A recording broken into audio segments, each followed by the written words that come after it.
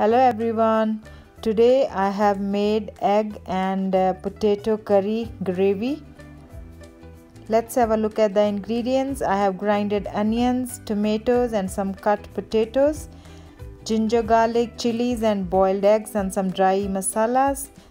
Take a pan, add little oil and ghee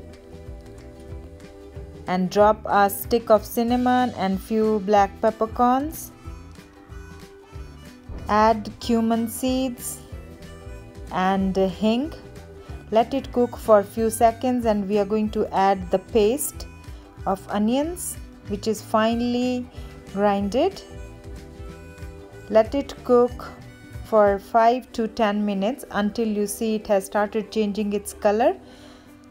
Then you add the ginger, garlic and green chilies and let it cook for another 2 to 3 minutes. And you can see it has left the oil, and we are going to add salt according to your taste and turmeric powder.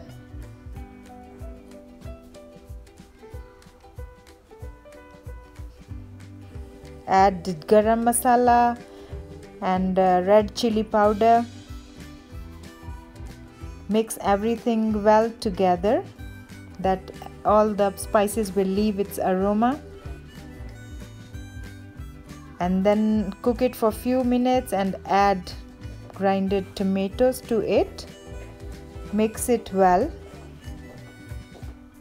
until it's well cooked and leaves the oil. You can see the color of the gravy. We will add our cut potatoes, mix them well in the masala. Cover the pan with the lid and let it cook for 10 minutes until the potatoes are half cooked.